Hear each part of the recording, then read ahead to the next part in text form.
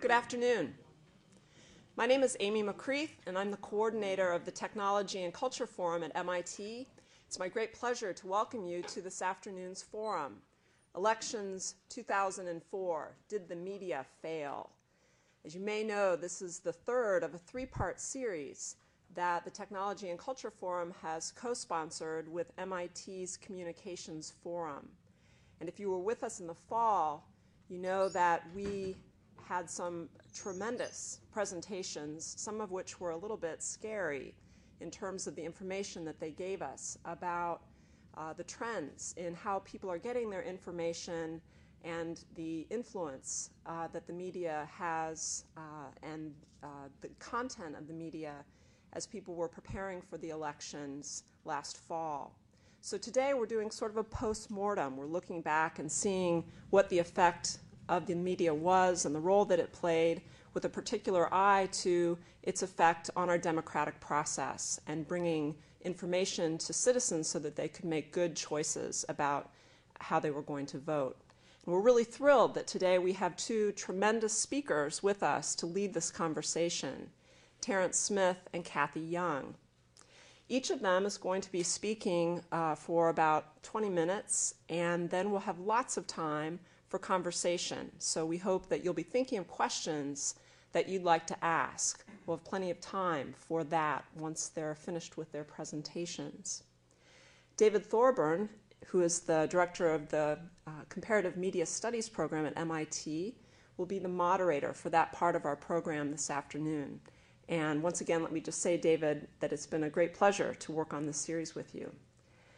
When it gets to the time for questions, there are two microphones, one on each aisle, and if you could come to the aisle, to the microphones, and ask your question into the microphone, that would be a great help, as this event is being audiocast and also videotaped. So let me introduce you to the speakers for our forum today. Terence Smith joined the NewsHour with Jim Lehrer in August of 1998. And he was brought there to establish and lead the media unit as its senior producer and correspondent. Terry and his unit are four-time winners of the Arthur C. Rouse Award for Media Criticism given by the National Press Club. Prior to joining PBS, Smith spent 20 years as a national and foreign correspondent and editor with the New York Times and 13 years with CBS News. And as someone who is a devoted watcher of the NewsHour, I want to personally thank him for being here and for his good work. Thank you. Cathy Young is a columnist for the Boston Globe, as many of you know, and a columnist and contributing editor for Reason magazine. Her articles have appeared in a variety of publications, including the New York Times, the Washington Post, and the Wall Street Journal. Born in Moscow, she's lived in the United States since 1980. She's the author of two books, Growing Up in Moscow, Memories of a Soviet Girlhood, and Ceasefire, Why Women and Men Must Join Forces to Achieve True Equality. As I mentioned to Cathy, in the last few days, several people told me that they noticed that she'd be with us tonight. And they told me, oh, I always read her column. And a few of them said, sometimes I really disagree with her, and sometimes I really agree with her, but I always read her column. And I think that's actually a sign of great respect and a good sign that a journalist is getting people to think and that people read her even when they don't agree with her. So we're really glad that you're with us today. So now let me turn the program over to David Thorburn, and thanks again to our speakers for being with us. Is this on? There are two minor corrections. One is Henry Jenkins will be happy to learn that I am not the director of the Comparative Media Studies program, but the director of the MIT Communications Forum and a faculty member in Comparative Media Studies. The second correction, more serious, and I want to encourage our speakers to think in these terms. We're going to be talking not just about the election, but about its aftermath and the coverage of the presidency and the White House and American politics in the period after the election as well, because when I invited Terry Smith to come and talk here, his first reaction was, oh, that's old news, the election. What about what's happening now? And it seemed like a helpful corrections. So I hope not only that the speakers will take up such matters, but that you in the audience will not hesitate to raise questions about the relation between our media and our politics as it is being played out today as well. Which of you is going first? I will. Okay. Shall I? Go ahead. Yep. Okay. Good afternoon. I came here this afternoon from Hollywood on the Potomac, the true entertainment capital of America. And as I was in a cab coming from Logan, I heard that Nicholas Negroponte's brother John, currently the U.S. ambassador in Baghdad, will be nominated to be the new and first director of National Intelligence Director, or Intelligence Czar. And John is an old friend of mine. I've known him for 30 years, and I thought to myself, Baghdad may look good after a month or two of Washington in that job. It's a very interesting selection, not from the pure intelligence community, and we'll see first, of course, how he fares going through the approval process. But David, taking your admonition about the election, and now let's talk a little bit about the election and what I see anyway as the highs and the lows of the media coverage of what was, without question, I think one of the most interesting, closely fought, intensively covered elections of any of our lives, our time. It also produced the highest turnout in 2 decades. So it clearly got people's attention.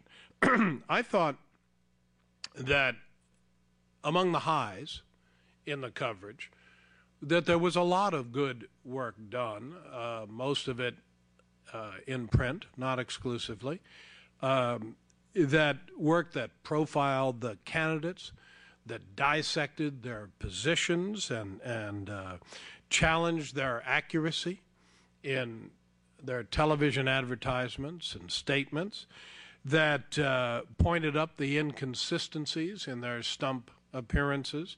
And all in all, there was actually a great deal of very good work, a lot of it done in the New York Times, the Boston Globe, the Washington Post, the predictable so-called mainstream media, including USA Today. And yes, I do mean USA Today. They did a lot of very good coverage. I think there was good work done as well on television.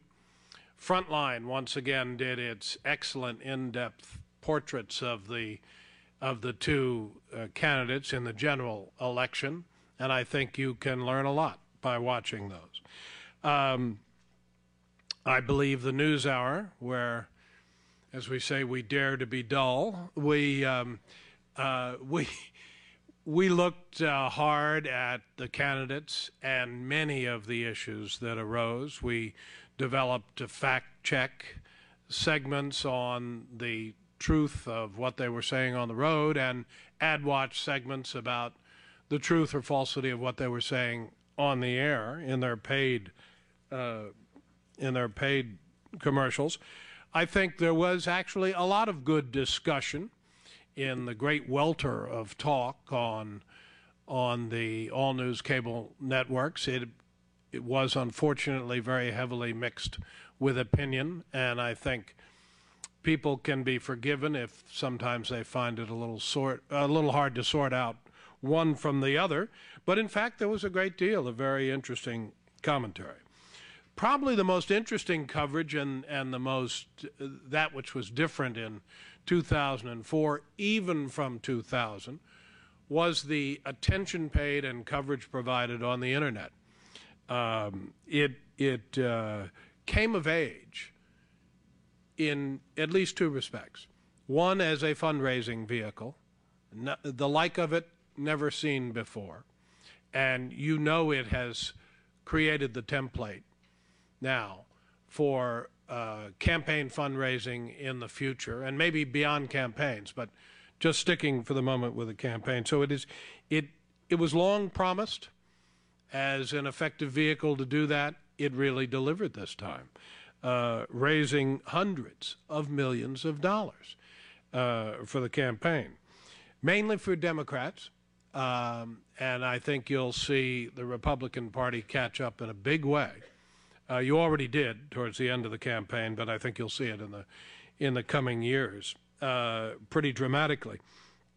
But more importantly, as a source of news and, again, of fact-checking and double-checking of what was being said, not only by the candidates, by the campaigns, by their surrogates, but also by the mainstream media.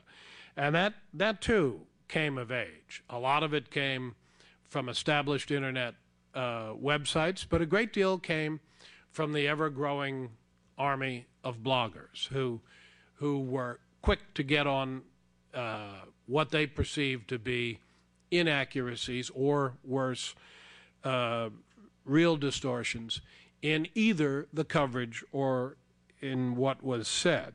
The famous case, of course, was the unmasking of the faulty documents put on CBS purporting to describe shortcomings in the president's National Guard service back in the early 70s. I am told that the first questions were raised on a blog 18 minutes into the hour-long broadcast. I don't know about you, but that raises some suspicions in my mind as to whether or not that blogger was put up to it or had information in advance about those documents, knew that the whole thing was coming down that night on CBS Wednesday, 60 Minutes Wednesday. It just raises an interesting question. I'd be fascinated if anyone has any insights on that. It seems awfully quick to me. I took this up with Walter Bender this afternoon. He sought to persuade me that he too could have found the problem with a little th in 18 minutes or less. Okay, well, maybe. So I raised the question: was it in fact spontaneous or was it not? I don't know the answer. In any event, I'm certain that the internet will, and the bloggers especially, will continue to play an even larger role. I think they have. Witness just recently now the unmasking of Jeff Gannon, a.k.a. Jim Guckert, in the White House press room, a writer for Republican-sponsored websites who, in fact, his main function seemed to be to throw softball questions up to the president for him to hit out of the park in the news conferences and appearances in the press room. I think that's interesting, more poignant in some ways, and certainly more consequential was the early, almost immediate reaction of the bloggers to Eason Jordan's remarks, the CNN president who spoke at Davos about his suspicions about whether the coalition forces in Iraq had targeted journalists. They killed 12. Was it accidental? Did he raise the notion that it was perhaps not entirely accidental, that those journalists got in the crosshairs of coalition forces?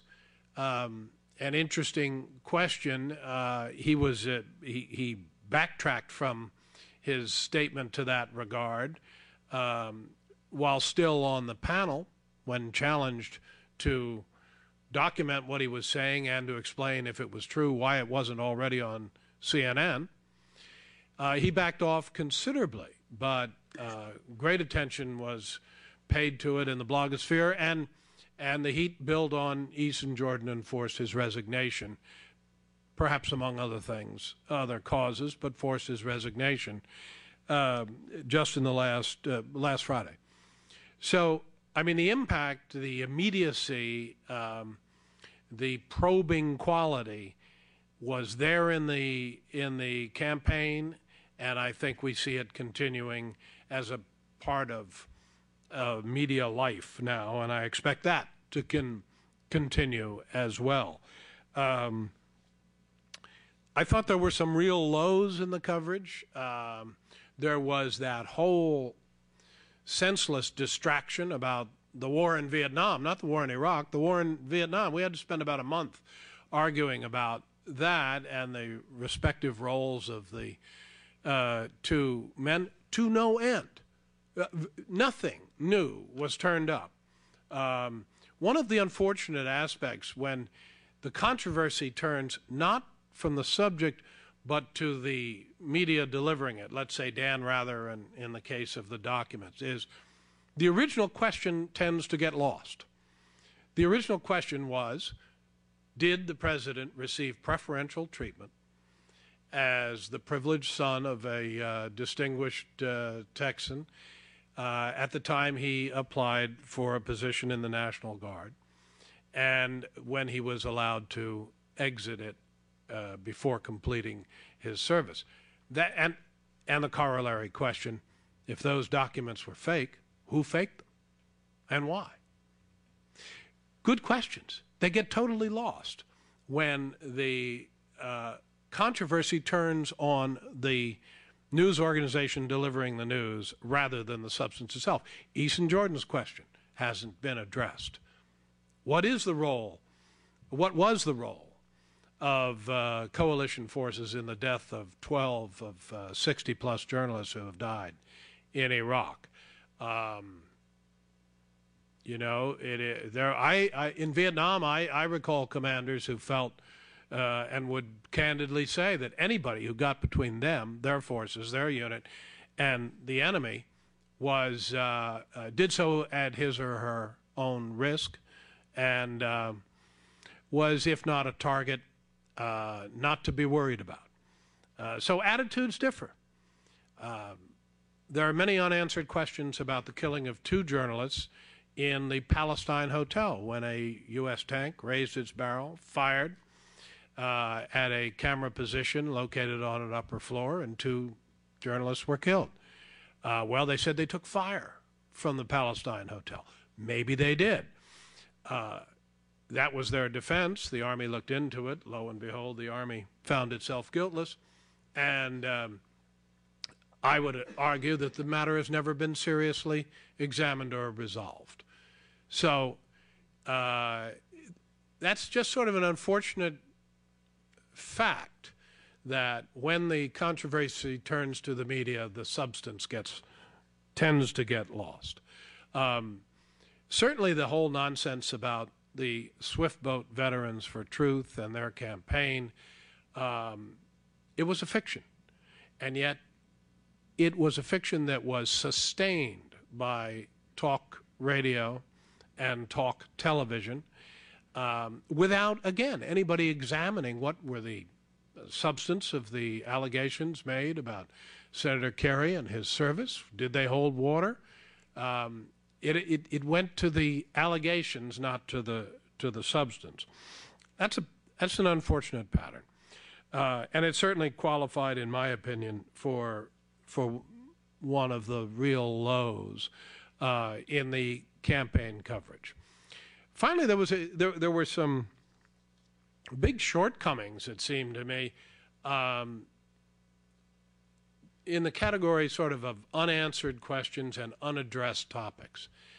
I don't think, for example, that news organizations have figured out how to cover the so-called war on terrorism as a political issue. It is, of course, a political issue, and it certainly was in the campaign. I don't think they've sorted that out and figured out how to address it and separate out where the politics and the news, if you like, intersect in that regard. I think they tend to muddle the concept of homeland security and its concerns with this generic war on terrorism, and then mix Iraq in a kind of mindless way, and then they shorthand everything. And I'm certainly probably as guilty as anyone else, but in the shorthanding, it all gets blended in to a fair muddle, in my view, and I think that's a huge disservice. Now, it's argued that the news organizations, that the media also missed the whole moral values issue. Well, I don't think that's true. I don't think they did miss it. They never labeled it that. I don't know what moral values mean in a political context anyway, but it's really about character and the perception of character. And I think they did address that in some respects. I think there were many articles, a lot of coverage on the question of the religious right and its role in this campaign and previous campaigns. This was not a mystery. We knew it was a growing force and an active force. I recall reporting myself, and many others did, about the Bush administration, the Bush campaign's vigorous pursuit of church groups and their lists, their email lists and everything, building up an almost unprecedented email community, if you like, of over 6 million people, many of which were drawn. They would just go and get entire lists from some very large congregations that might number in the thousands. And that's interesting, I think, for those congregations to address, and B, as a phenomenon in an electoral cycle. I find it quite interesting, but it was covered. So I don't quite agree that news organizations did not perceive the moral values question as being as important as it is. I'm also not persuaded by the polls that when somebody comes and asks you, what do you think is most important, and they give you a list of 4 or 5 things, and moral values are one of them, which certainly I'm very concerned about moral values. Put it right up there, if not at the top, right behind it. I mean, I really question the whole thing. I wonder how much there was to it. There were other whole subject areas that were not examined sufficiently, that we're already reading in the headlines now.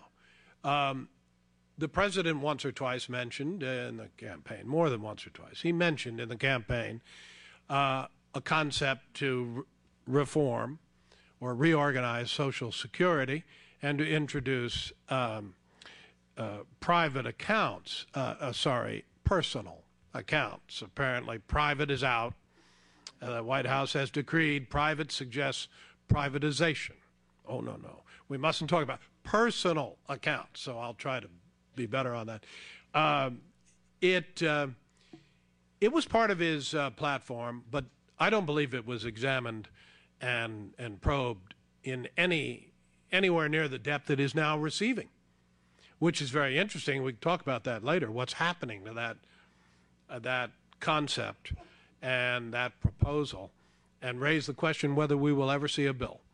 I'm not persuaded that we will. But in any event, that's one. Endless talk about Iraq, but not really about foreign policy. There wasn't any foreign policy. There was Iraq policy. That's what we talked about. We didn't talk about the Middle East peace process, which had, by the time of the election, lain dormant and unattended for so long. We didn't talk about it. The issues were not raised. What about dealing with China in the new century? What about the big issues in addition to Iraq? No, Iraq took all the oxygen out of the atmosphere, and very little else, in my experience, was addressed. So I think they all need more scrutiny in the future. One last thing that was really missed and was so important, the Republican competence at electioneering.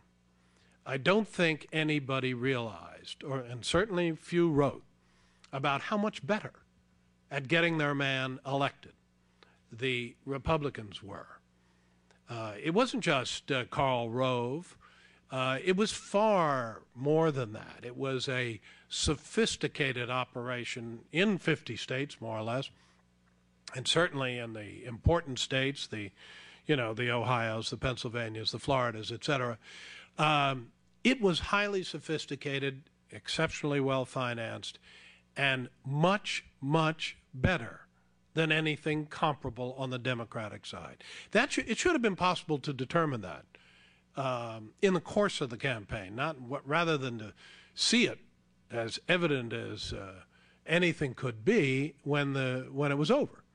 They had delivered, and they had become and have become much better at the business of American elections. And we can talk about why and what goes into that, but I mean, it's true, and that was a missed story. That wasn't covered.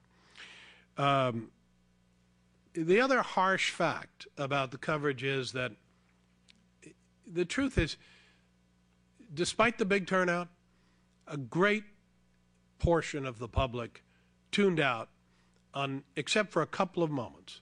The debates, which I think really have become the focus of our elections and are where the vast majority of people make up their mind, those who haven't already made up their mind. And to a lesser degree, the appearances at the conventions.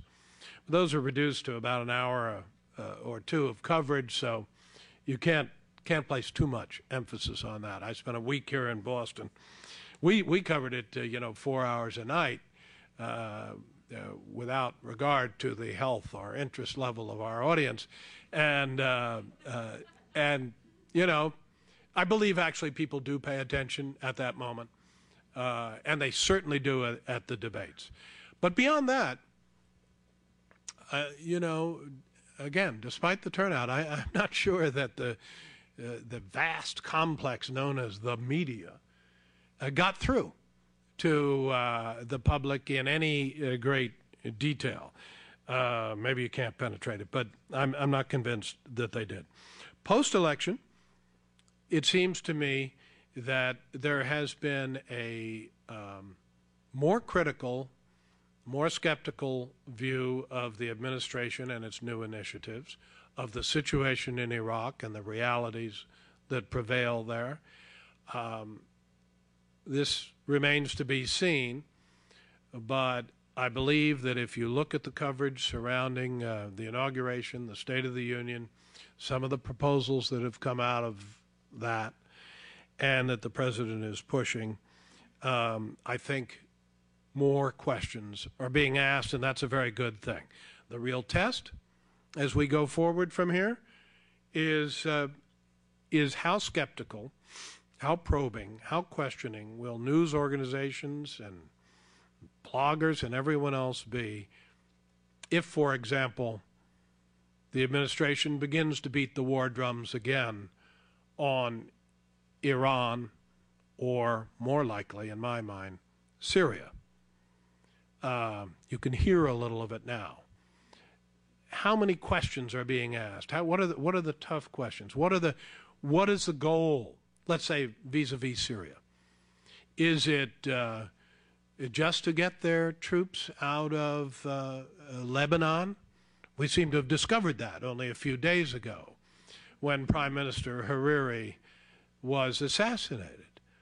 They've been there for 40 years, but now now it's an urgent matter. Let's get those troops out. I think a lot of questions have to be asked about what the real agenda is, about the approach to the support for Hezbollah, about all these issues, and they're complicated, they're separate from Iraq, they're different, and intimately related to our support for Israel, and so those are questions that I would like to see asked, I would like to believe are being asked, and hopefully we won't end up, as the generals always do, fighting the last war. Thanks very much.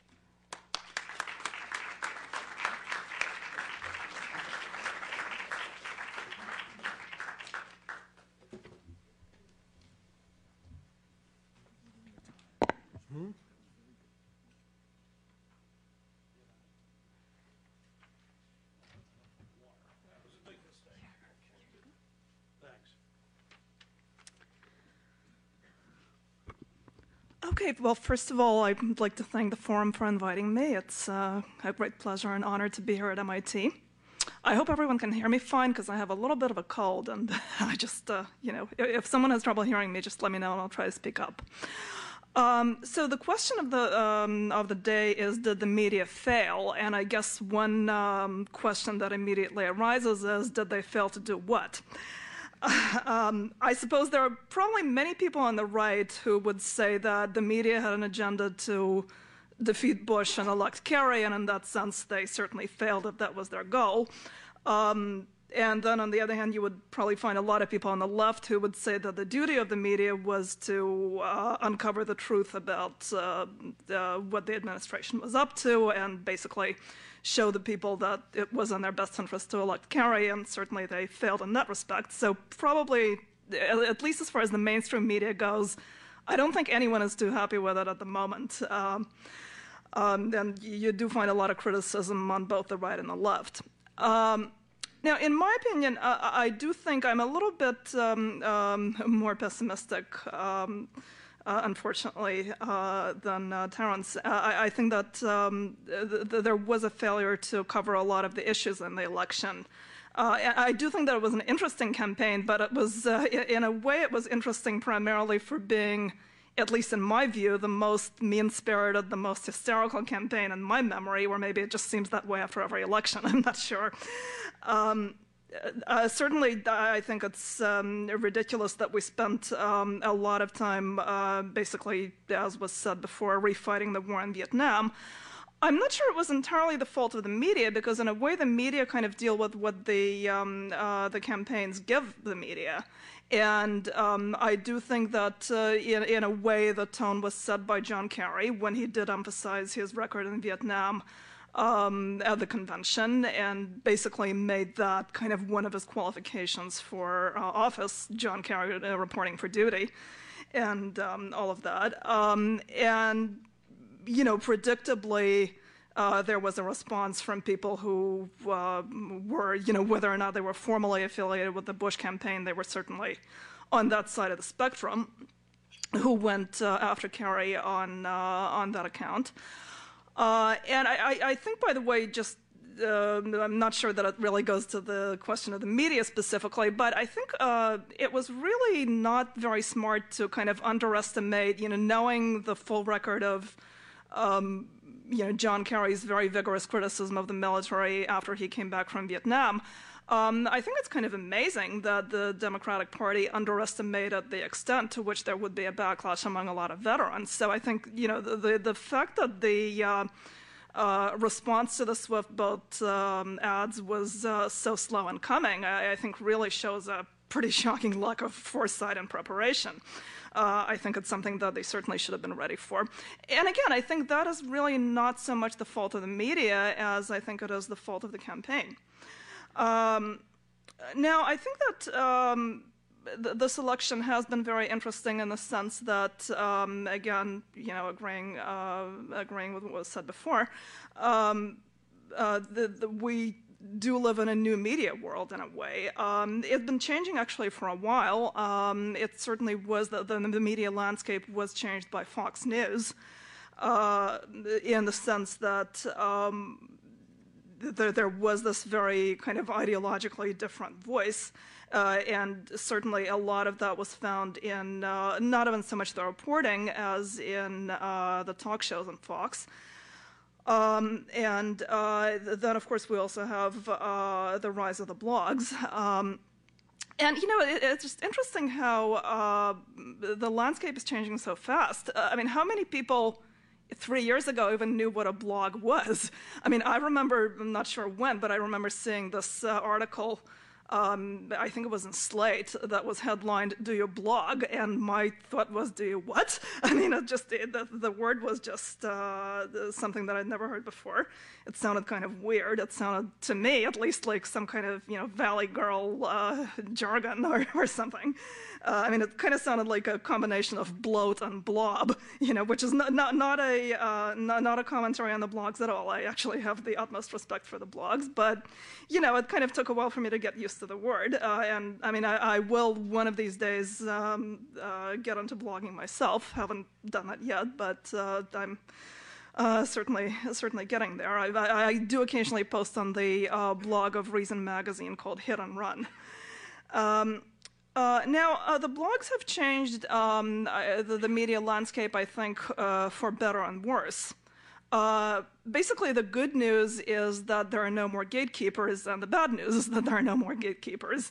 And basically, we're looking at kind of two sides of the same coin. I think, in a way, I mean, there has been a lot of very kind of wild-eyed, incredibly optimistic talk about the rise of citizen journalism and how basically anyone with a computer can now be a journalist.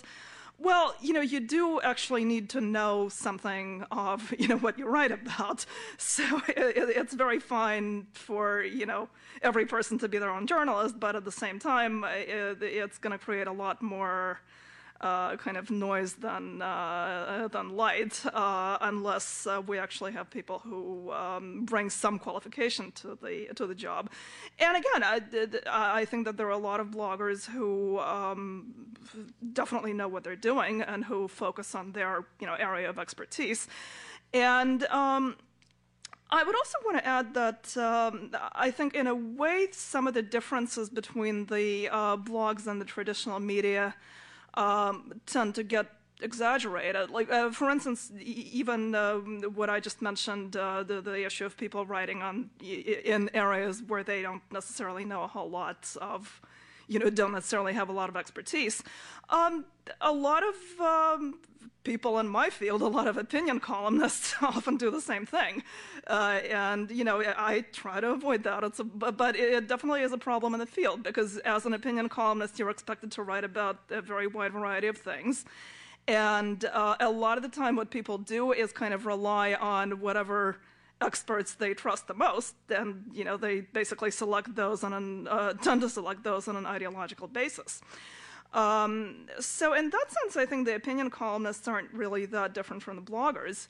Now, in terms of gatekeeping, it is quite true that the bloggers basically act as each other's fact checkers, so that, you can certainly argue that somebody who's spreading outright lies on blogs is going to be discredited pretty soon and is basically going to get caught. Now, the problem is, there's this old adage that, a lie can get halfway around the world before the truth can get its boots on. And I think in a way that can probably happen even faster in the age of the internet and the blogs. And a lot of the time, I think one problem is that there's just no way that people can really figure out which information to believe, because you have all this competing information. And I think that was definitely the case with for a long time with the Swift boat vets. Because, I have to say, I have seen some analysis on blogs on, non-foaming at the mouth, reasonable sounding blogs that certainly made it sound like there was a good deal of substance to these charges, to some of them at least. And in the absence of being able to independently verify what people are talking about, again, you're left with a question of who do you believe, and you're left with a question of, do you just end up believing the people that you're more ideologically in tune with? And I think that kind of leads to, I think both that and the rise of the talk shows, I think leads to a greater polarization of opinion, which I think is really at a pretty unprecedented level right now. A lot of people, at least in my experience, from people that I correspond with, people who send me feedback, a lot of people tend to, when they go on the internet, to kind of stay in an ideologically congenial niche. They go to the blogs where they will, where they're very unlikely to encounter anything that will offend their sensibilities politically. They basically spend most of their time, I would say, probably about 90% of their internet time reading stuff that reinforces their prejudices. And I think that's certainly true for people on both the right and the left. I don't really see a whole lot of difference in that regard. So I think in that sense, I think the blogs can be something of a problem, although again, I think it really only magnifies some of the tendencies that already exist in the mainstream media.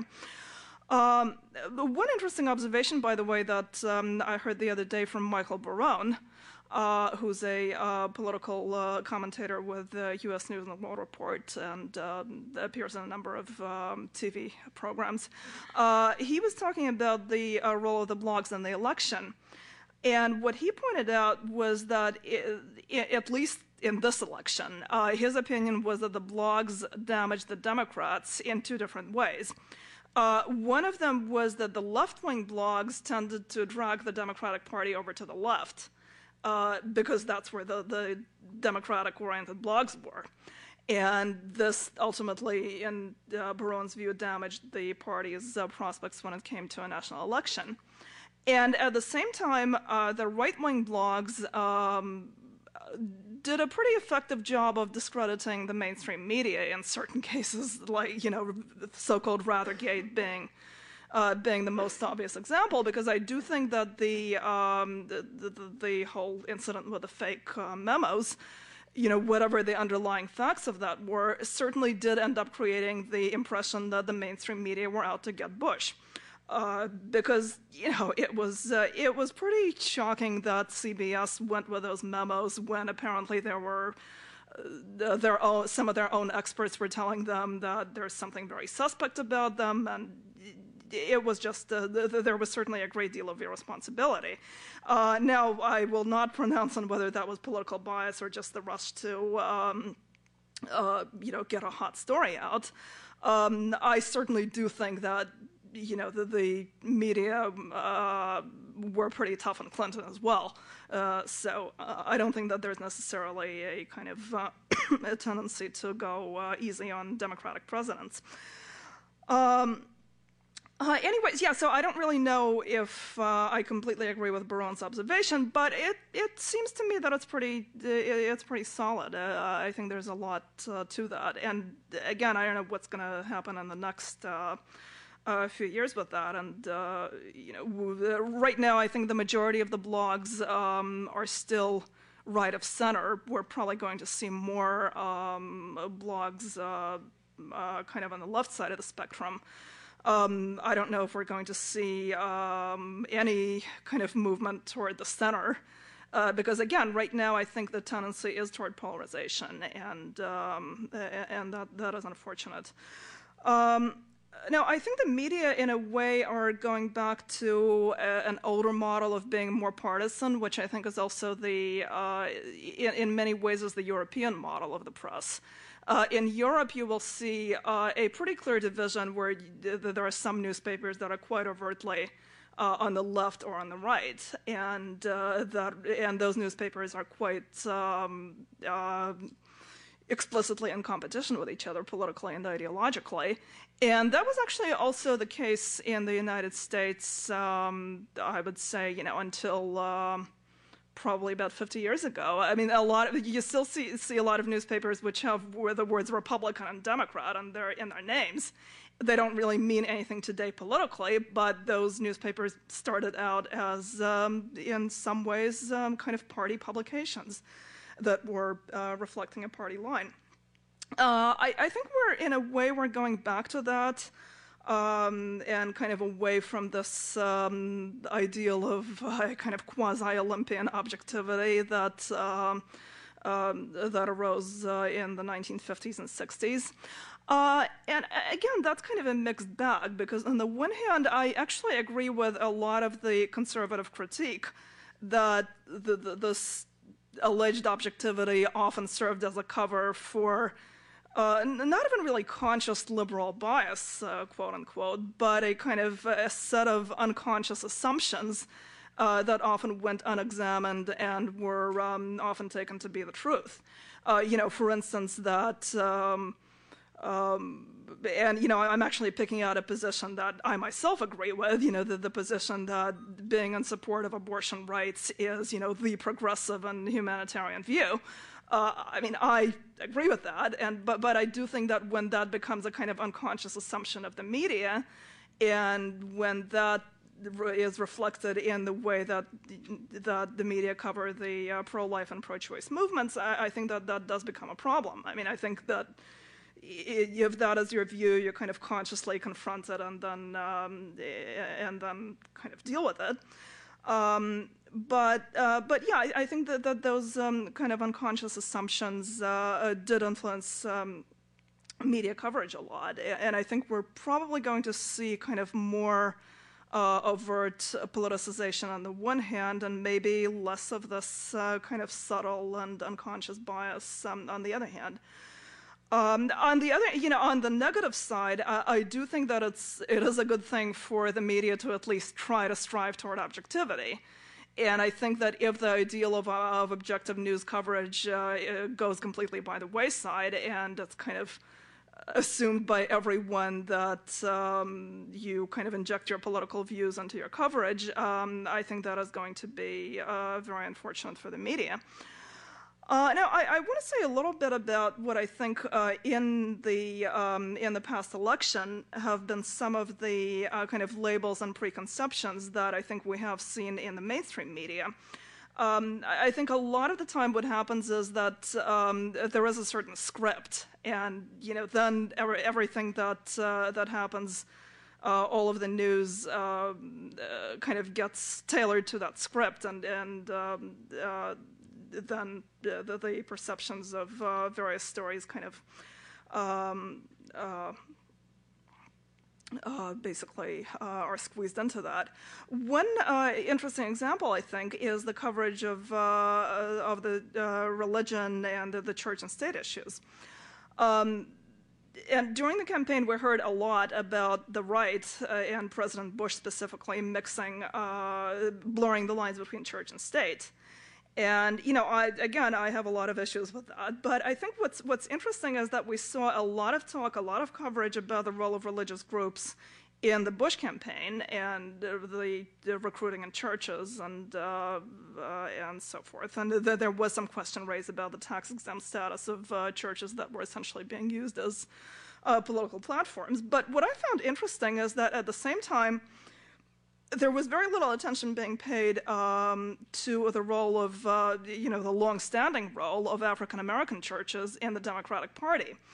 And I remember coming across a story, a news story about a rally, I believe, in Los Angeles that was held in an African-American church, in which the minister said something along the lines of, John Kerry has been chosen by God to, help us defeat Bush. And it just seemed really interesting to me that this kind of rhetoric in the Democratic Party was getting so little attention.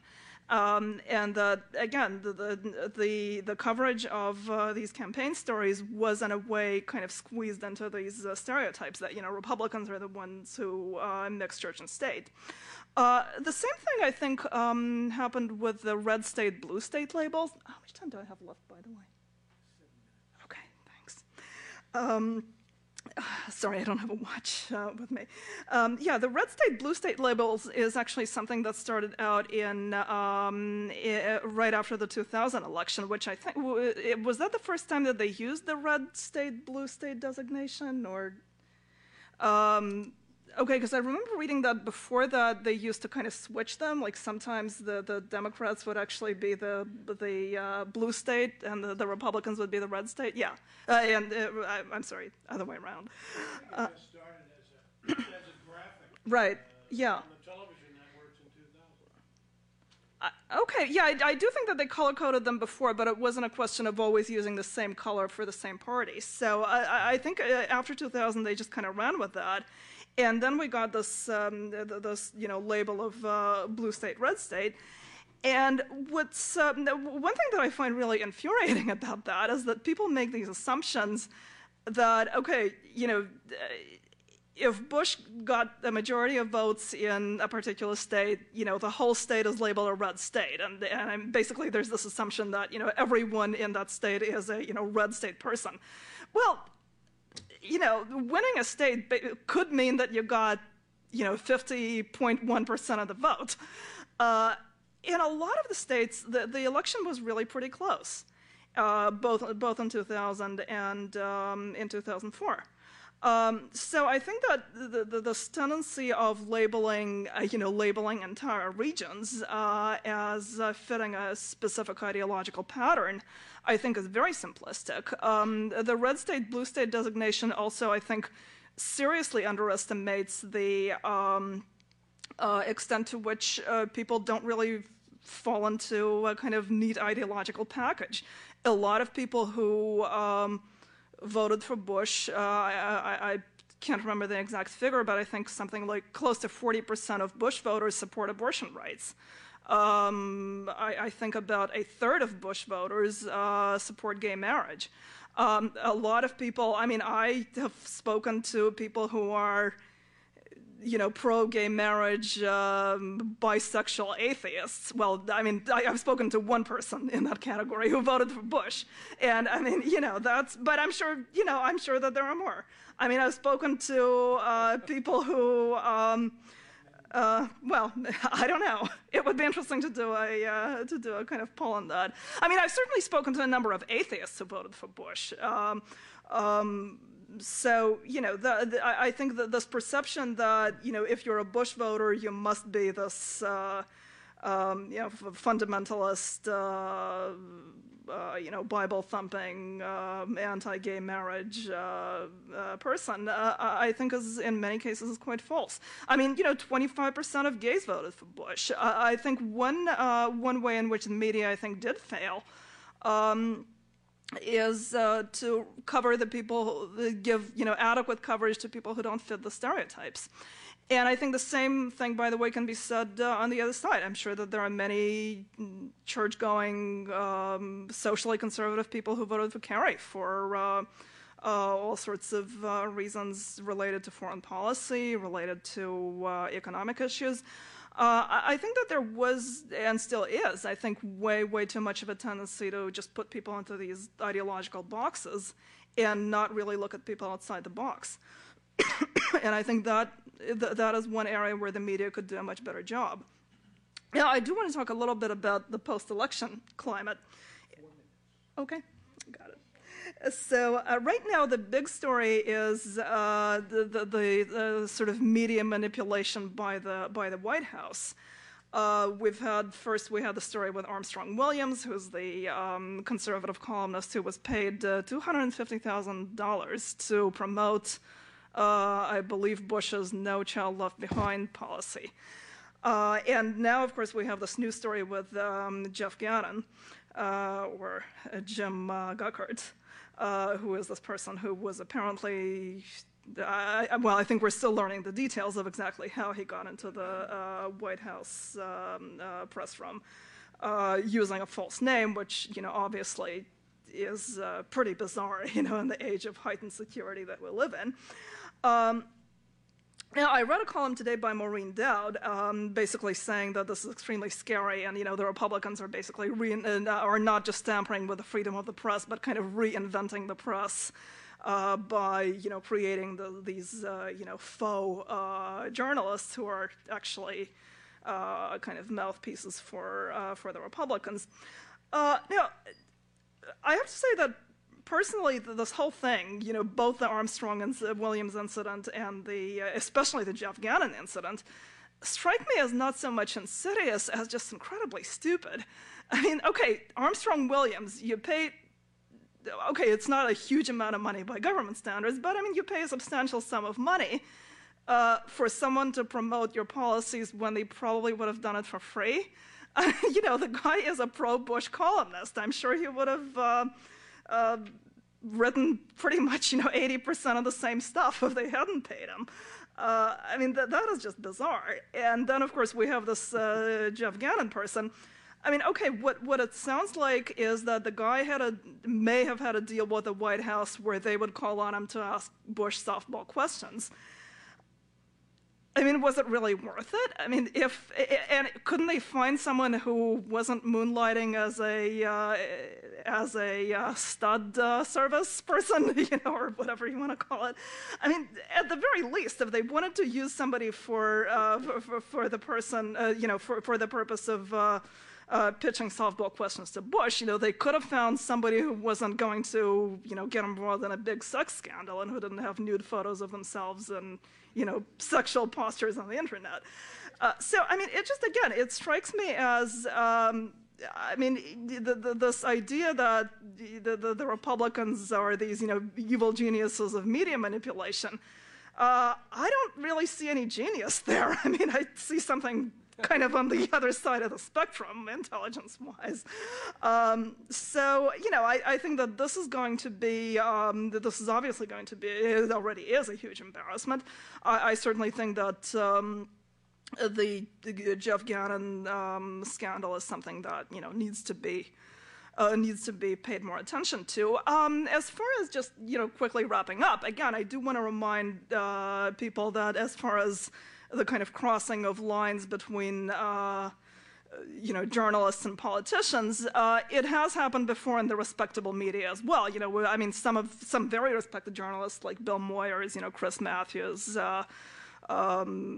Sidney Blumenthal had previously worked as either speechwriters or consultants or staff members for various politicians. I mean, Henrik Hertzberg, editor of the New Yorker and previously the New Republic, used to be a speechwriter for Jimmy Carter. So, I mean, I think, again, the crossing of lines between politics and the media is really not something entirely new, and I think there is a bit of a double standard there when it comes to the right. But anyway, I mean, certainly I think that the Republicans could have done a better job of it if they were going to cross those lines. So anyway, that's just some random observations on the latest event.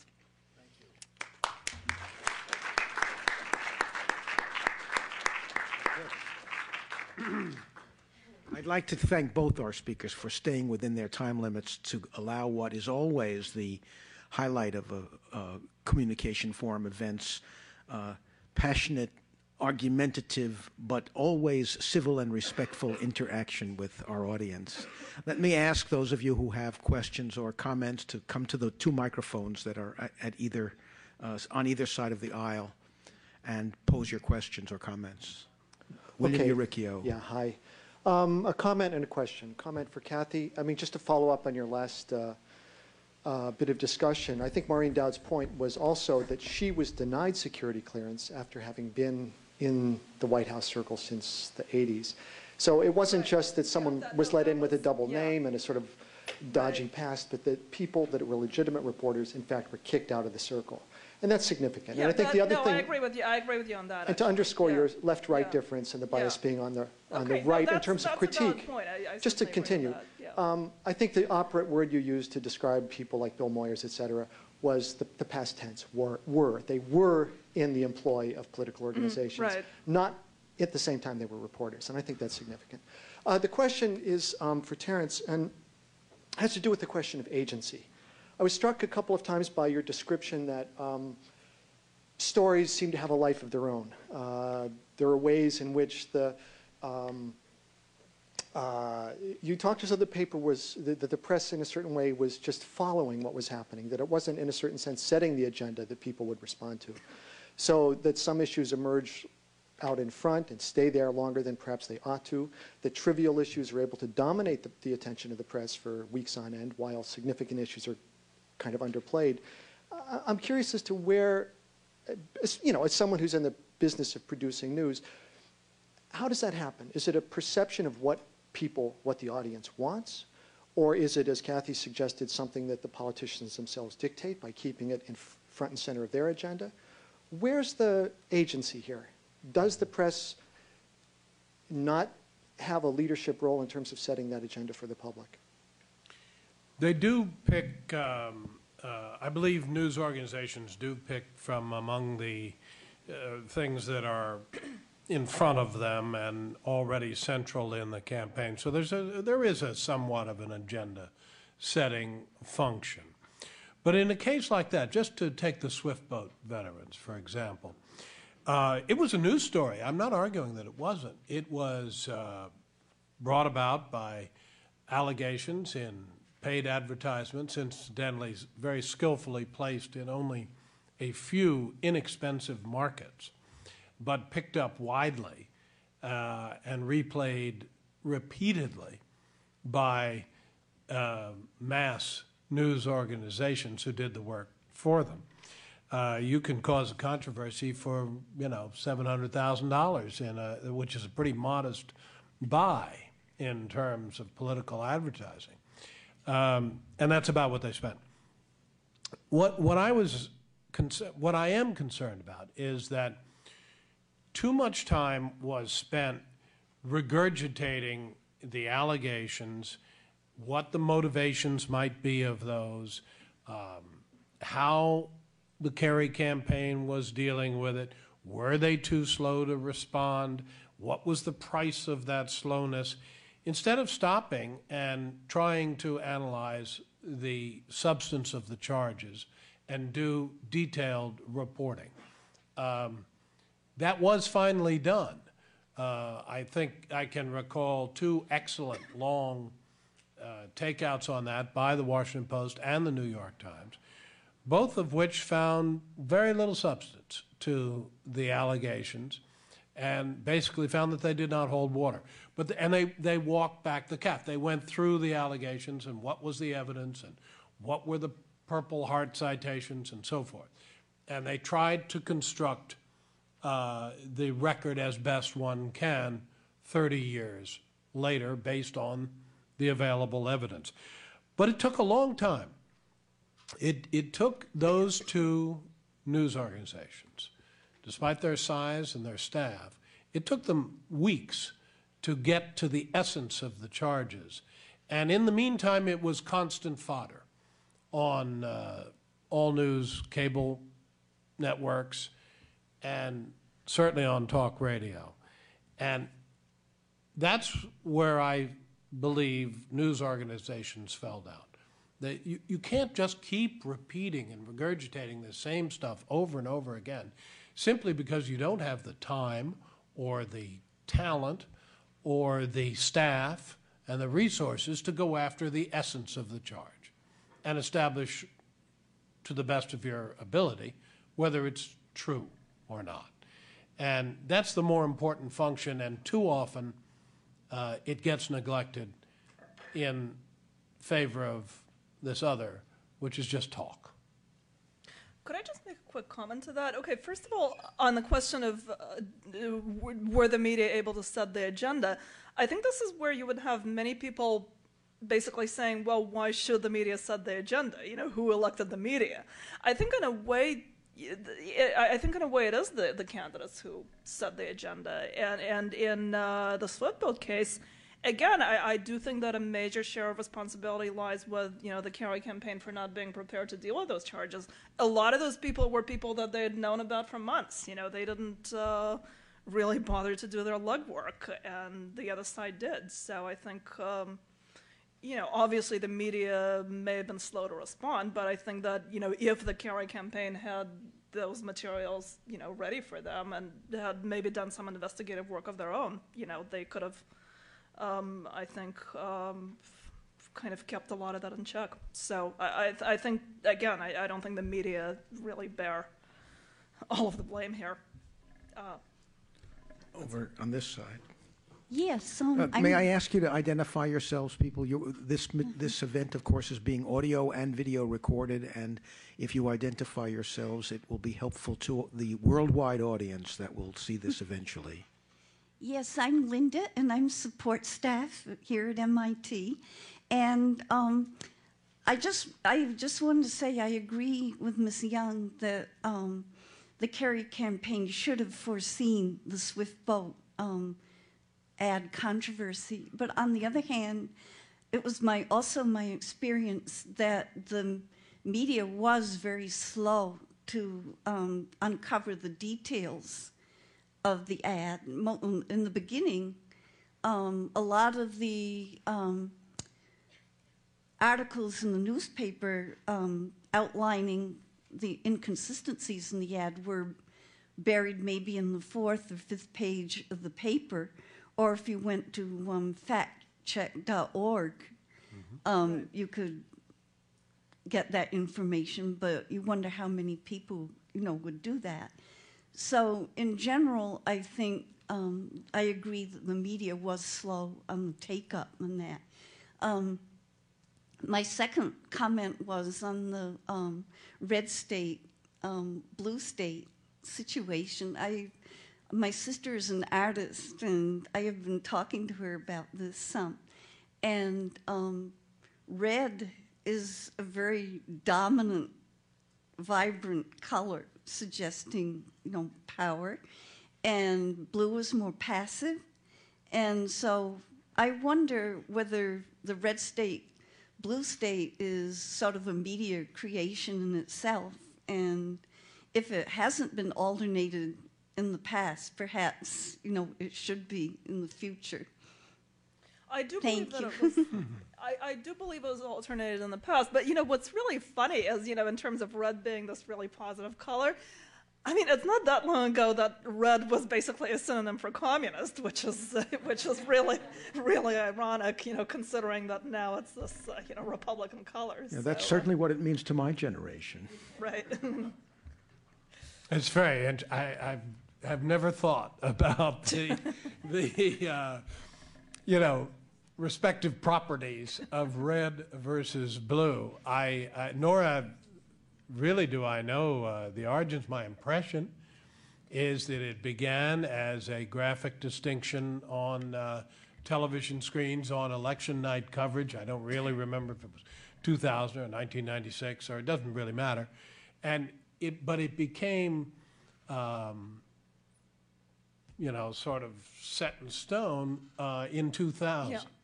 When the election was so close, and we looked at those maps, and we came. And so, of course, you're right, Cathy, that that many of these states are very close, and that they only become red states by virtue of a percentage or two. But, your complaint there has to be addressed to the Electoral College, not to the depictions of it. That's our way our system works. So, Well, no. I don't have a problem necessarily with the fact that the entire state basically is counted as going unanimously for Bush. But I'm saying that in terms of media analysis, I think we in the media should know better than to kind of lump everyone who lives in a red state or blue state together as being this monolithic mass. And I think that is something that often has happened. And there's a lot of stereotyping on both sides, and again, I do think that the media partly perpetuate that. Mm-hmm. I don't disagree at all. It's more of this shorthanding I was talking about. Right. It's a shorthand reference for a state carried by President Bush in the recent election, and that's all it really is. As to the power or passivity of the colors, I'll defer to you. May I encourage both speakers at the microphones and the speakers at our table to be succinct. We have a lot of people who want to make comments and have questions, and the briefer we are and the more pointed we are, the more exciting the discussion. Yes. Well, here's a brief one.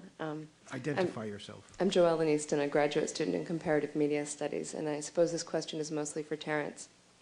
Could you contextualize the resignation of PBS President Pat Mitchell in the context of what we're talking about today? Yeah, let me correct the verb there. She's not resigning. She's filling out her term, which has another 15 months to go, and merely advised the station managers at a meeting on Tuesday of this week that she had said this before, that she was going to, this is her second term she'd completed and she would not want to continue after that. But there's a bigger issue here that was raised on the front page of both the New York Times and the Washington Post today, which is the changing world in which the public broadcasting system is operating today. Changing in terms of corporate underwriters who are less willing to support public broadcasting for a variety of reasons. A changed atmosphere in which the political perspective of different broadcasts is being examined much more critically. And finally, a sort of a struggle for its soul for PBS. What is the role of public broadcasting in a 200-channel universe where its cultural and educational roles, which were very important at the beginning, have been at least complemented, if not supplemented, by many channels, from Discovery to Arts and Entertainment to you name them. You know, there are now a lot of channels, History Channel, et cetera. So I think the public broadcasting system has a great deal to offer, is very important, should be preserved, should receive, in my opinion, some financial independence, a trust fund, in effect, that would separate it from political considerations.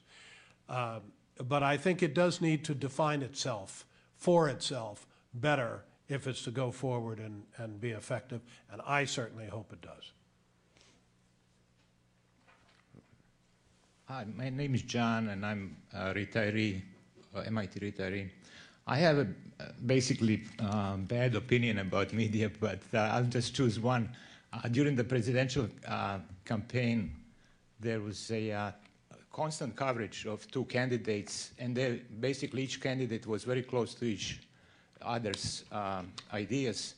And they repeated those 5 ideas over and over and over, and I stopped watching it a long time before the elections.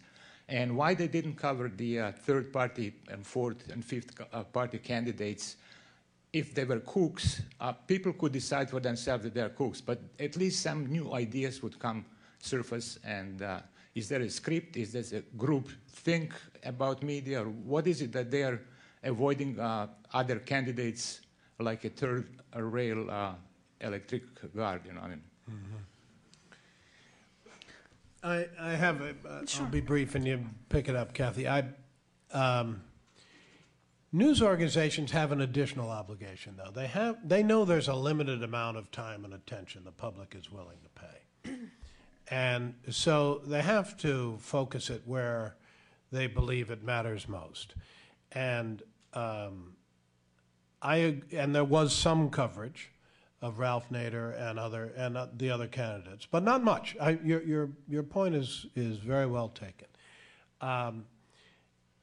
It's a balancing act. How much are you going to give to candidates that can introduce new ideas into the debate, if they do, and can add to the total that way, but who are not going to win?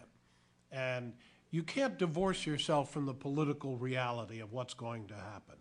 And therefore, I think you have to cover them, but you also have to know that you have limited time and attention and husband it carefully. Yeah, I think once again, the issue is not so much with the media as I think with the political structure in the United States. We do have basically a two-party system. The political system is really built in such a way that it's very, very difficult for I would say, pretty much impossible for a third-party candidate to be elected. I mean, Ross Perot was the one who came closest to actually, getting a respectable number of votes, but even he didn't come anywhere close to winning. I think there's, I certainly agree with what Terence said about there being limited time. Third-party candidates are generally not included in the debates, although I suppose that is partly the media's responsibility, since the media organize the debates. But there you really do get into the question of, if you open up the debate to third-party candidates, how many people are you going to have up there on the podium? And, is there some kind of minimal... I think it really does get into the question of time and media resources. Actually, the Commission on Presidential Debates is the one that sets the threshold right, okay. of you have to have certain percentage in the Right. public opinion Yeah. polls to be included. It's not the media. It's the commission. Right. Okay. So yeah, that just kind of further proves my point. I think the media really, again, in a way, kind of follow the agenda that is set by the politicians. Amy. Yeah. Amy McCreath, Technology and Culture Forum. So some of my earliest memories when I was growing up are of the Watergate hearings. And I'm part of a generation that's very cynical about government. It takes a lot to get us to trust when it comes to political life in the country. And the students that I work with here at MIT seem to have the same degree of cynicism about the media. A lot of the students that I talked with this fall and the students that I work with still simply don't get news from the mainstream media. They watch Jon Stewart, they go to the BBC, or they go to alternative media sites, some of them religious, some of them secular, but not any of the sort of corporately owned media sites, nor do they go to PBS very often or NPR. And so this concerns me quite a bit in terms of the future of democracy and people's knowledge about what's happening in politics and making good decisions as voters. A lot of the students that I talked to just sort of tuned out pretty early in the election process because they felt like they were sort of being manipulated, being sold on things when they turned to mainstream media. So I'm just wondering if you could comment on that and what you would say to those students to sort of get them to re-engage, and what the media might do to restore the faith of younger citizens and to get them back as readers and as listeners. That's a really good question. I think one way to I think re-engage the younger generation is probably for the media, for the mainstream media, to kind of get into some of the areas where the new media have been kind of rising. Like, I think that we should see probably, more blogging by mainstream media people. I think one of the issues, in addition to just this perception of manipulation and kind of general alienation, I think one issue is kind of speed of news. I think the younger generation generally is used to kind of everything happening at really high speed, and I think that is part of I think the appeal of blogging, this kind of instant news. Other than that, I think greater diversity of voices in the media certainly would be would help, and I'm talking about not just diversity of gender, ethnicity, etc., but diversity of viewpoints. I think that would certainly help, because I think part of the problem is this perception that you're getting this kind of monolithic mainstream, kind of liberal, centrist, fairly bland, set of opinions. And this is maybe where I was talking before about this kind of tension between partisanship and objectivity.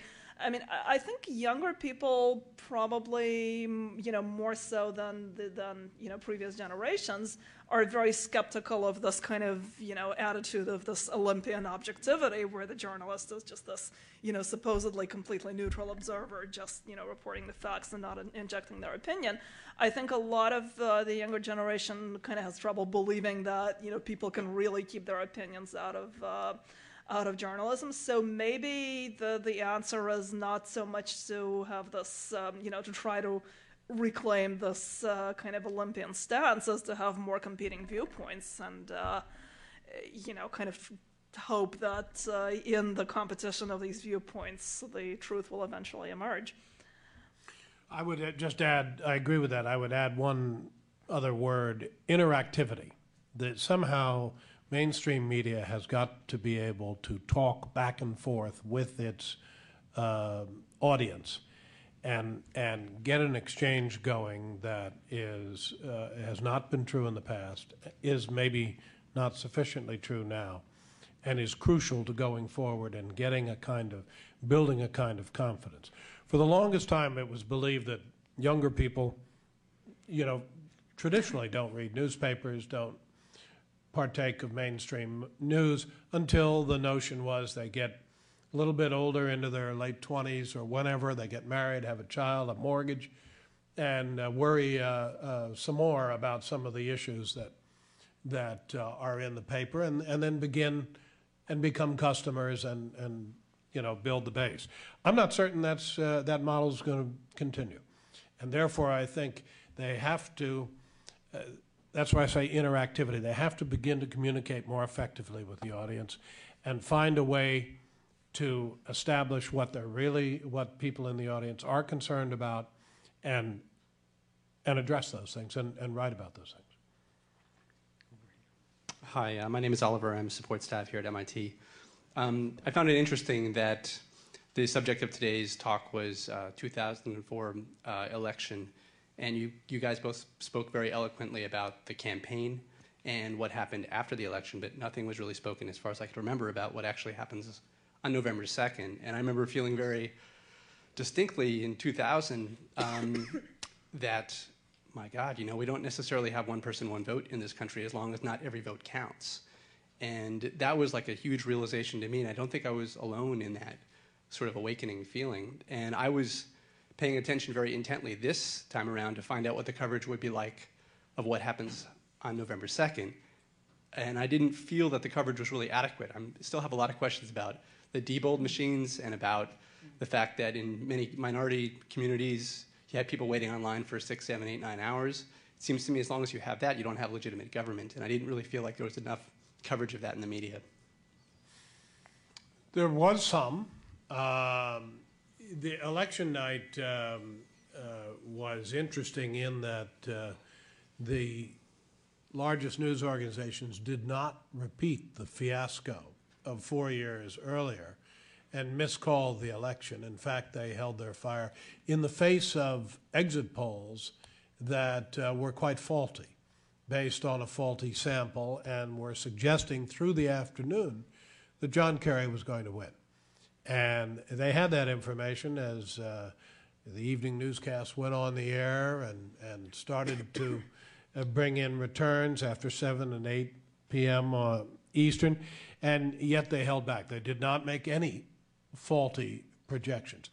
As to the coverage of irregularities, there was some, but I believe there was a basic conclusion reached, and I don't know if you disagree with it, that the irregularities, to use that word, or abuses were not enough to change the outcome. That seemed to be the consensus position that was arrived at, that despite all the problems that you just cited of long lines and mechanical breakdowns and other things, that in this case there was enough of a margin that it wouldn't have made the difference.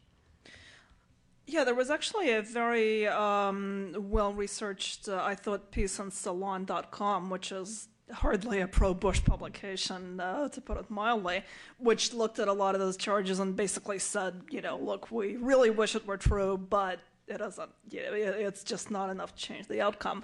And again, I want to return to what seems to be my kind of mantra this evening, which is the agenda in many ways is set by the politicians. I mean, if the Kerry campaign had chosen to challenge the election results, that would have been a huge story. But I mean, the Kerry campaign decided that there wasn't enough there to bring a challenge to the election results, and hence it did not end up being a huge story. Hi, my name is Christian Vaccari. I'm a visiting graduate student from the University of Milan. Mrs. Young has brought it up a couple of times, so I wanted to address the issue of the increasing partisanship in the media. And, this is not the golden age for American parties. There's a lot of independents out there. They're supposed to be the fastest growing kind of political population. And yet, the media are becoming much more partisan now than they used to be in the 50s and 60s, where a lot of more Americans identified with the parties. The same with young generations. They are largely, apolitical, or, they don't know yet. A lot of them just don't pay much attention, or they have not developed a political attitude yet, which is so firm. And yet, they don't seem to believe that there is objectivity, and they'd rather go to some more partisan and ideological media. Why is that? Is that a failure in the traditional institutional media? Is it a way to garner some new marketplaces for media that see their audiences shrinking? What it is from the perspective of journalists? Could I take that first? Or Sure, okay. please. Yeah, I think part of the reason maybe that there is growing partisanship is that I think the people who are less partisan tend to be kind of more laid back, apathetic, less involved, because you do have these populations on both the kind of fairly extreme left and, well, I don't want to use words like extreme because that has all these negative connotations, but basically further to the end, further away from the center to both the left and the right, people with really strong opinions, and I think because those people feel more strongly about things, I think they're much more likely to seek out media outlets that essentially, support their views, media outlets where they would feel at home politically. So I think that's that really accounts, partly for the polarization. But I think you're mixing two things. There's on the one hand, there is a greater polarization in the public. That's clear. Almost cultural clash in this country. On the other hand, there is obvious disaffection among younger people with mainstream media. I agree with you on that, Amy. But they're not the same thing.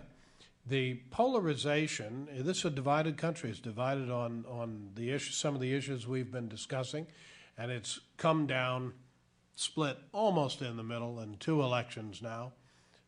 You can't get them any closer than this. So it is divided in at least the choices it makes for president and high office. But this other tendency that Cathy referred to, which is interesting, which is you go to the news that supports your views, is a phenomenon that has certainly increased in the last 10 to 15 years and requires some real study. I agree that people, for a variety of reasons, go to those outlets that reflect where they stand. I think they're doing so not for information, but for reaffirmation of the wisdom of their view, and sometimes for entertainment. It's a form of entertainment. Not you can question how wonderful it is, but I mean, to hear people echoing your views on controversial issues. I think it's also maybe feeling kind of a part of a community, especially in some of the blogs that have these open comments where people basically talk to each other. And again, I do think that part of the problem is that it becomes a kind of echo chamber where you only talk to like-minded people, and then you kind of come in for a rude surprise when you emerge out into the real world. So or come out on the short end of an election. Right. Right. Which side do we go to now? Is it? Yeah, okay. I'm Blossom Hogue. I work here at MIT, and I also am very active with the Sierra Club. I certainly agree that Kerry's campaign was not the most organized that it should have been, and probably I question that he was the right candidate even for the Democratic Party. Unfortunately, the environmentalists, I think, also should have that charge, that they, as much time and effort that they put into getting out there and working on campaigns, it didn't make the difference. And probably the religious right was able to bring out more of the young people and counteract the environmentalists. But the question is, I mean, environmental issues, I haven't heard either one of you speak of them. It was certainly not brought out in the campaign. Here we are again, we've not signed the Kyoto Protocol. This is a travesty. And yes, the campaign and issues are dictated by the commission and by the campaigns, but I think the media can delve and massage and go into other areas than just what is being dictated to be brought to the forefront. And I'd like to have your comments on that. I'm actually curious what you think, whether you believe, what would it have taken to arouse the environmental community more than it was in this last election? You had an administration that had rolled back virtually every significant piece of environmental legislation and promised to do more. And yet it did not. You're right. It did not become front and central in the campaign, and the voice of those who were alarmed by that, those voices were not as loud or passionate or paid attention to as one might expect. I'm not, you know, you say maybe Kerry wasn't the best candidate. Well, who was better? That's always the question you have to ask yourself in that regard. But what, Al Gore. Okay, all right. Well, I mean, that's a plausible. Man came either won in 2000 or came very close to it, depending on how you define it. And in any event, won the popular vote. So, you know, you can do. But where was? I think the environmentalists get treated as kind of a third party in that way, that they aren't really brought to the forefront by the media, and the dialogue isn't there, and that's one of the big problems. But they have money, they have organization, they have the capacity to participate in the process. And we put a lot of people out there in most of the states, but I agree, it wasn't enough. But Blossom, your point really is that your question really is, why did the media not cover more of the environmental argument, despite whether or not the candidates were addressing the question? Correct. I mean, the environmentalists supported Kerry because of his environmental background and stance, and yet that never came out anywhere, and it never got to be an issue somehow. And I'm not sure how we go about changing that. I think, you know, part of the problem, I think, is that, you know, in this election, though, as Terence has said, you know, the Iraq kind of ended up sucking the air out of everything else, so to speak. A lot of other issues ended up being treated as secondary because, you know, in many ways, this did end up being an election about the war, and there were. I mean, I guess the public does generally have a limited amount of, you know, issues that it can pay attention to at the same time, and in this election, the environment kind of ended up not being one of the issues on the front burner. And again, I think part of that is the candidate's fault, and that I don't remember Kerry making the environment all that big an issue in his campaign. So actually, I don't think it was Iraq. I think it was a 9/11 election, well, right, and the aftermath and how this country was dealing with that. And since Iraq has very little to do with 9/11, it was almost a separate subject. Well, but it did push. I agree that it did push terribly important issues like the environment and others down in the public attention meter, or whatever you want to call it. Right. I would actually say that it was the Iraq election on the, you know, among Democrats, and the 9/11 election for Republicans, because I think for, you know, that I think was the real divide, because I think for the Democrats it really was mostly a referendum on the war in Iraq, and I think for a lot of Republicans, I think, or well, not just Republicans, but, you know, Bush voters, who obviously include a lot of independents. And, you know, by the way, I think that the argument that it was really about, you know, moral values, as in, you know, gay marriage and so forth, as opposed to the national security and terrorism and the war in Iraq, that eventually didn't hold up. I think that was kind of the initial impression that was created by some of the poll analysis. But I think that when you add up some of the different questions, like, you know, national security plus the war in Iraq, you know, plus some other related issues, I think you do end up with, you know, a very different picture. And I do think that for most of the electorate, it was primarily about those issues. You mean the Massachusetts state legislature didn't lose it for John Kerry? I got it wrong. Oh, well. You know, I want to take the moderator's prerogative to mention that we have about 15, 16 minutes left, so there's time for questions, but also to make a brief observation. This is not a conclusion that I draw only from our discourse this afternoon, although it has been reinforced by this, but I fear that the tendency on maybe both the right and the left, but certainly among Democrats and among those that nearly 50% of the country who feel that this election was a catastrophic error, that the impulse to blame the media for what happened is a very strong one.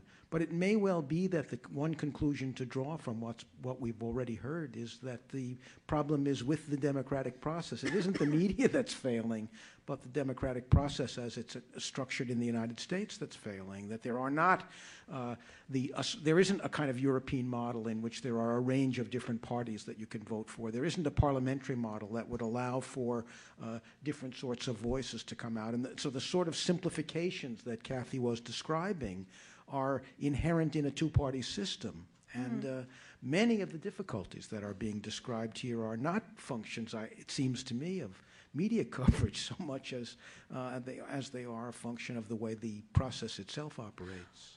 Could I quickly comment on that, just in terms of the oversimplification? I think one really underestimated phenomenon is the number of people who really do feel kind of politically homeless at the moment because they feel very alienated by, you know, some aspects of both parties' platforms. I mean, there are a lot of fiscally conservative, you know, people who are, you know, somewhat hawkish on foreign policy, who at the same time are just, you know, appalled by the rise of the religious right and the stance on abortion and gay rights and stem cell research, etc. And, you know, at the same time, there are also a lot of socially conservative Democrats who support the economic program of the Democratic Party and the foreign policy program, but at the same time feel very alienated on those social issues. So I think there are a lot of people who, you know, usually do end up voting one way or the other, you know, or maybe not, but who really are kind of being missed by this polarizing discourse where everybody is kind of packaged into these neat little boxes labeled red or blue. Right. So, over here. I'm Alexandra. I'm on staff here at the Media Lab, and a lot of the topics that you've been covering sort of come into the same ball. You know, when you talk about alienation, I think that the candidates just kept adjusting the same points over and over and over again, and they were so close together that it was hard to sort of differentiate. And yet each could have made that differentiation with things that they had expertise in.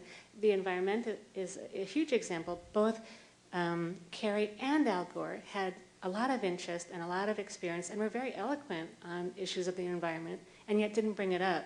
And I would question 9/11 as determining that, because I don't think Al Gore brought it up very much during his campaign when he could have made it a big differentiating point.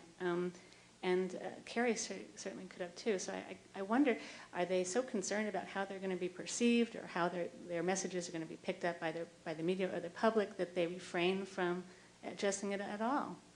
It's a matter of proportion.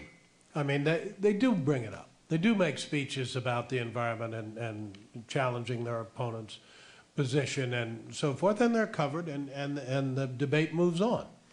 So it's a matter of, but what catches your attention? Your memory, and I understand that, is that it was barely brought up. Well, because it was drowned out, basically, by the other bigger issues or themes. I shouldn't even say bigger, just other issues and themes in the campaign. Candidates repeat again and again what they believe are the 4 or 5 or 6 basic points that they're trying to get across to the public. Rightly or wrongly, they believe in repetition and believe that that's the way you get it across. And so that, I think, accounts for the repetitious nature of much of what they do and say in advertising, in speeches, in points made in the debates. And that's that's why it all sounds the same. Yeah, I think also the other factor not to be underestimated is that beyond a certain point, the environmental message can be alienating to a part of the electorate, and then obviously not the basic message of environmental protection. But if you look at, for instance, some of the things that Al Gore said in the Earth in the Balance book, he was basically arguing that we need to radically restructure our lives and our society and kind of dramatically scale down and alter consumption for the sake of the environment. And that is a message that is going to be pretty controversial. So I think it's something that can be very easily used by the other side to say that the Democrats want to sacrifice your job to save the spotted owl, and that I think is part of the reason that it's not maybe that it's not brought up as much as you would like to, because it's not quite as automatically a winner as it may at first glance appear to be. So. Hi, I'm Ann Weber. I'm down from Portsmouth, New Hampshire, and I'm a writer, and I'm actually writing an article this weekend for a newspaper on the new media. And I'd like to ask a question that is based on several of both of your comments. Mrs. Young, you had mentioned that one of the things that could help the media is to offer a greater diversity of voices. And Mr. Smith, you had mentioned that, for example, in the case of the Swift boat controversy, one of the reasons the media couldn't do a quick and effective review of these claims was because of resources. Given that, would you like to comment on the impact of media conglomeration on the coverage of the campaign and on the continuing coverage of the administration? Well, it's the single most striking trend in the media, in that world of the last 15 years. The largest voices are now held among the fewest number of owners, and the consolidation continues. It's part of the economic pressures on the industry. It's also, the point has been made that say television news is a victim of its own success, in that it has 60 Minutes and other broadcasts prove that it can be extremely profitable.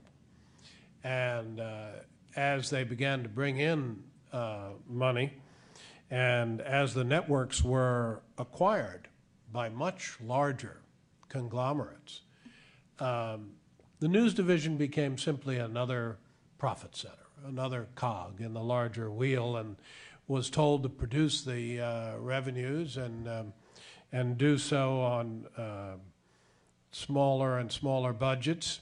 The budgets themselves actually increase because of the increasing cost, but on a percentage basis, they go down.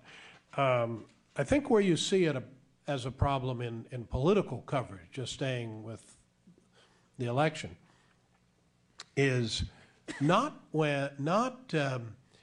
in what you might call the established opinion press. From generations, we know that The Nation is a liberal magazine. We know that National Review is a largely conservative magazine. There's no confusion among the audience. There's no concern there. The problem arises when opinion is inserted under the guise of objectivity. When you say to your viewers over and over again that you are fair and balanced when you are neither.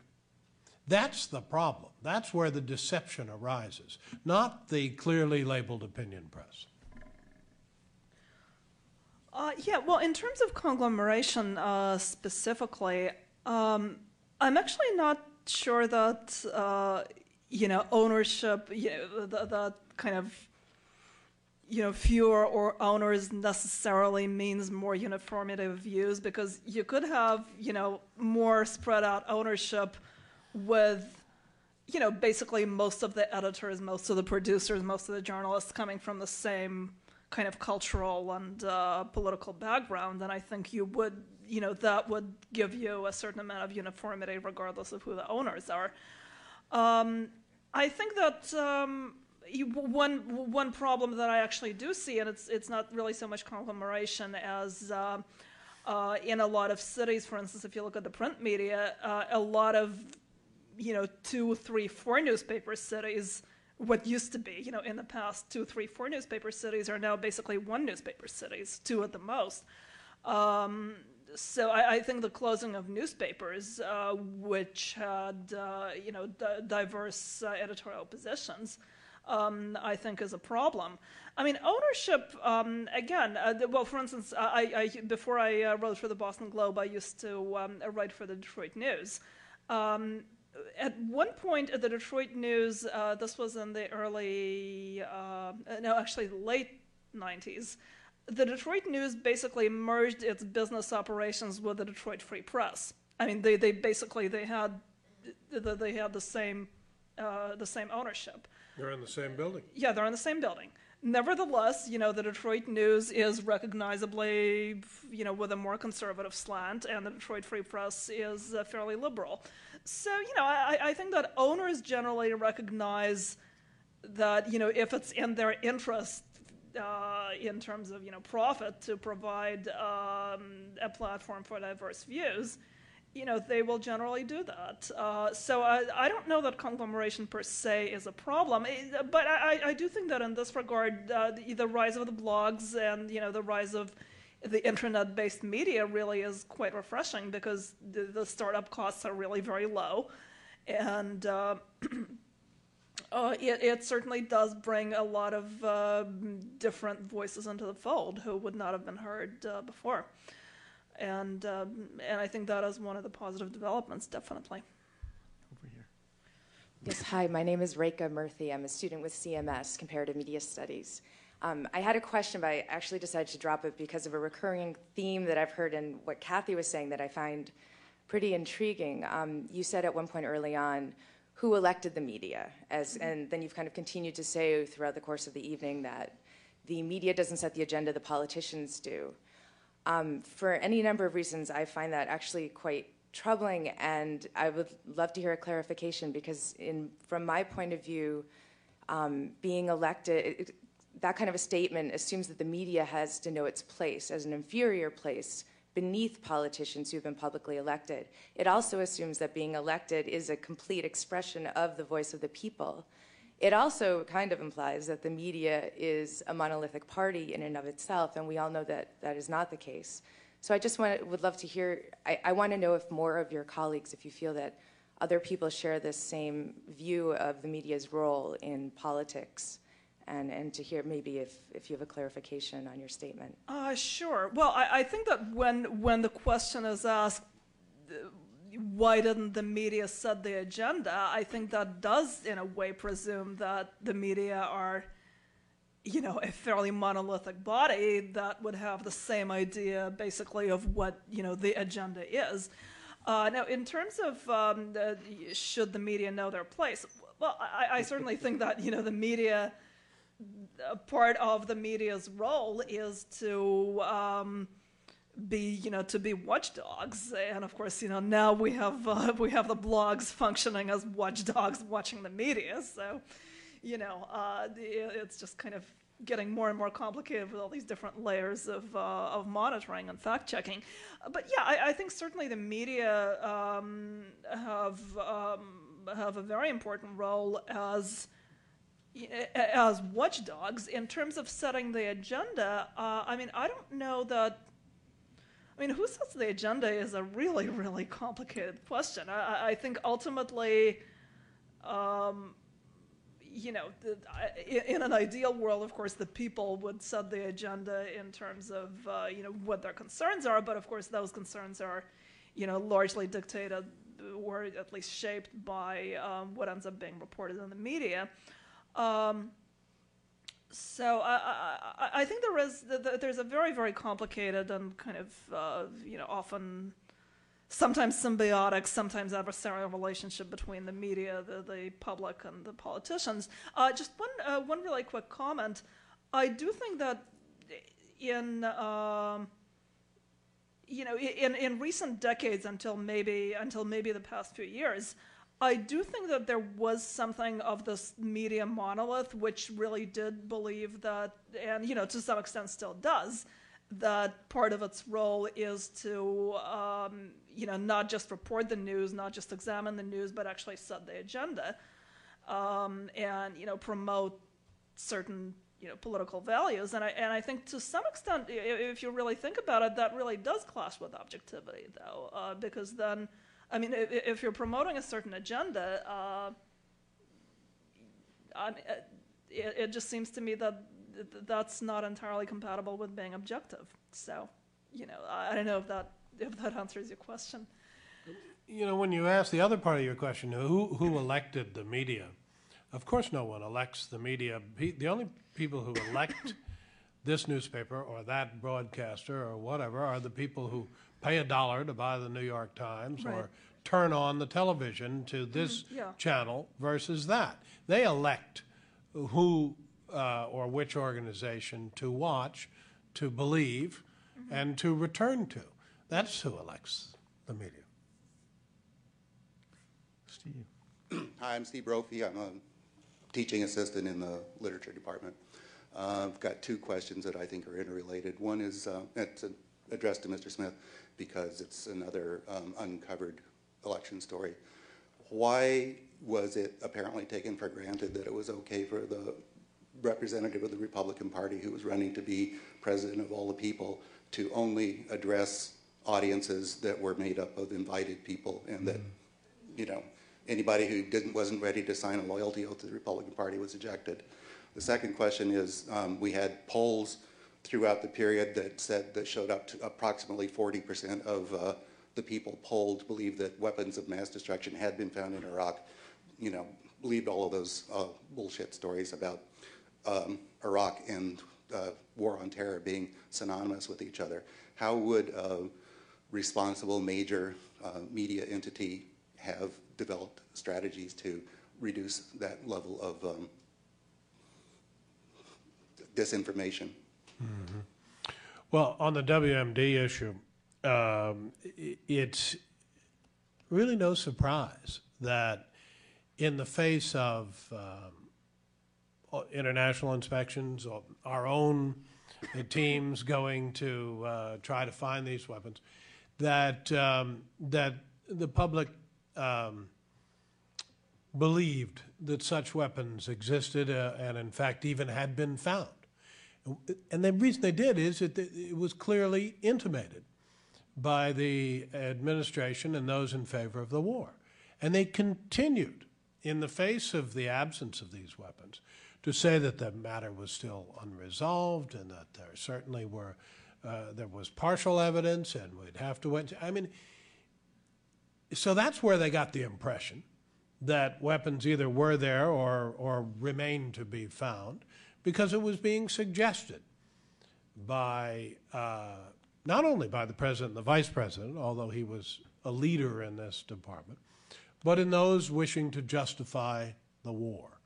And so that was I believe, is a partial explanation for why a percentage of the public continues to believe that in the face of all evidence to the contrary. And what was the earlier point, Steve? What can the media do to counteract that perception? I think that wasn't that. No, the first part, Steve. The first part. Well, okay. Actually, you haven't answered the question, which was how would the media develop a responsible strategy to address that level of incomprehension or whatever. And the first part had to do with why the way the audiences for Bush's campaign were self-selected. Yes. I'm sorry. You're absolutely right. Yeah. Let me go to that for a moment. It is a not entirely original technique that this administration has raised to a level I have never heard of. The president travels in a bubble that is not just security. He goes to events where tickets are issued, and only to the Republican faithful, and only, even nowadays, on this little campaign on Social Security, to those who agree with him on Social Security.